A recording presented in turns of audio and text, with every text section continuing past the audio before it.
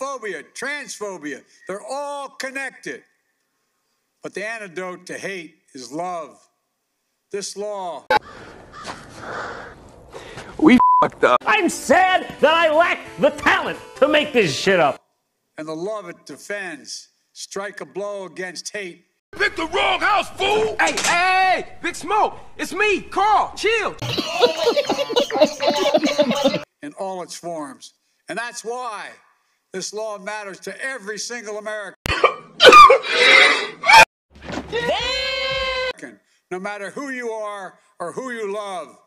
This shouldn't be about conservative or liberal, red or blue. I am the one, the way your son don't